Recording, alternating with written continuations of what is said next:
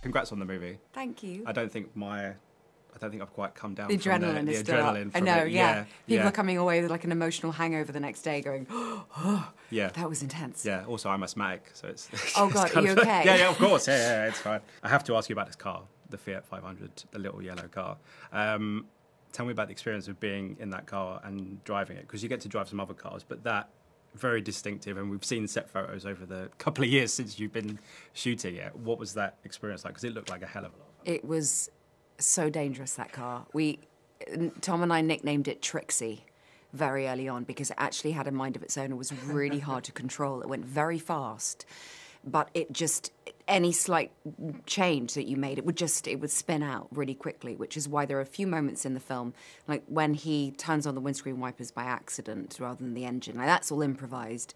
But also when we go off for the first time and he crashes the car immediately instead of driving off, that was improvised, and that's kept in the film. So Trixie quickly established herself as the antagonist, but also a character in her own right that's probably going to have a spin-off show after this. She was very intimidating, quite the diva, but gave us so much fun to play off.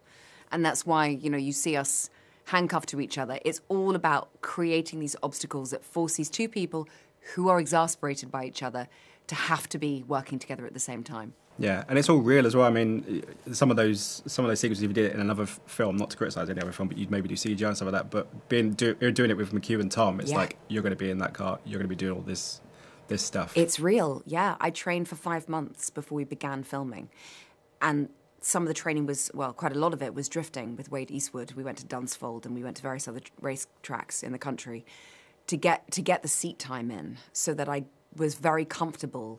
My nervous system didn't become overwhelmed. I mean, the first few times that I got into a car with Wade and he showed me what the level I needed to get up to in terms of drifting and donuts, I felt sick. I went home and just went, I was like spinning out. It's like Tracy Letts in Le Mans 66 when he goes, I had no idea, when he gets out of the car. That's my first experience of it. So after 5 months, I'd gotten up to a level where I was used to it. I really liked it. And they were like, okay, we're never going to put you in a situation where you are unsafe or that this is not realistic for you to achieve. So a lot of what you see in Rome was based on the trust that I developed with Tom and McHugh and Wade of being able to know I could deliver those things.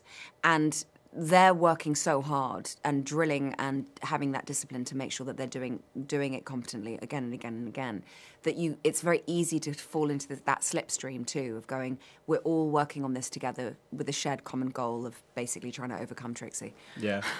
I know back in, I think it was Rogue Nation or the one in between, of Tom playing practical jokes in the car with Simon Pegg. Did he get you with any in Trixie or any of the other cars? Oh my gosh, she was bringing her own, that car. It was more like Tom going, sorry, and me going, no, I'm sorry.